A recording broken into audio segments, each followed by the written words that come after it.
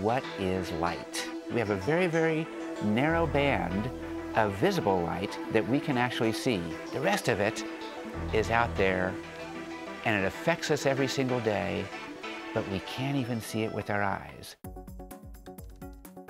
Every single day, I interact with students in 6th, 7th, and 8th grade, and in high school. I interact with, gosh, humans. We look at the great, huge explosions that are happening in space, and if they're giving off enough gamma rays, we're actually looking at the birth of a black hole. Wow, we don't hear the explosion!